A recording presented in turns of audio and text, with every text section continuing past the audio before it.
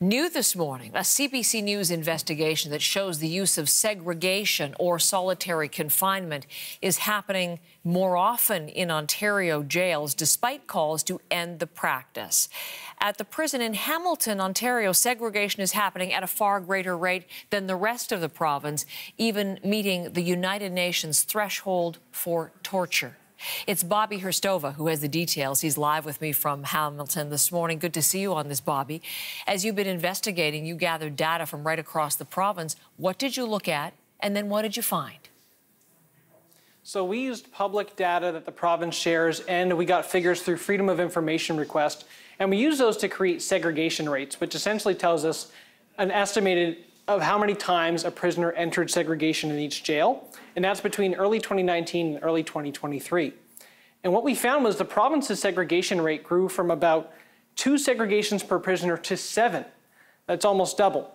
In Hamilton, that had the highest rate, and what we saw there was the segregation rate grow from 3 to 31 segregations per prisoner, so that is 4 times the provincial average. We also found that the longest time someone stayed in segregation at the Hamilton jail was 21 days. The UN says anything over 15 days is considered torture. And remember, most people in provincial jails have not been convicted of the charges that landed them behind bars. What did you hear from experts, Bobby, about why this might be happening?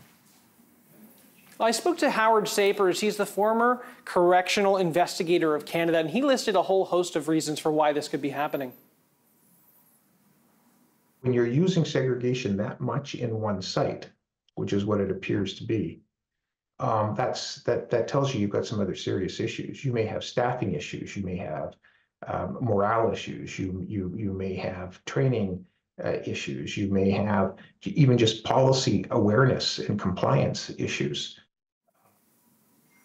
We also heard from the Ontario Public Service Employees Union. They represent correctional workers in the facility, and they said a lack of staffing, resources, and training has put jails in crisis. And what about the province, Bobby? Did it have anything to say in response to your findings?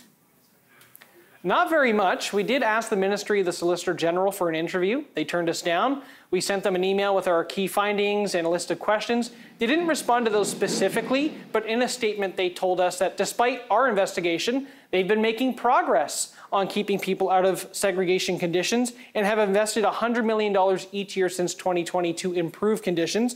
They also said sometimes segregation is necessary and some prisoners request to be put in those conditions, Heather.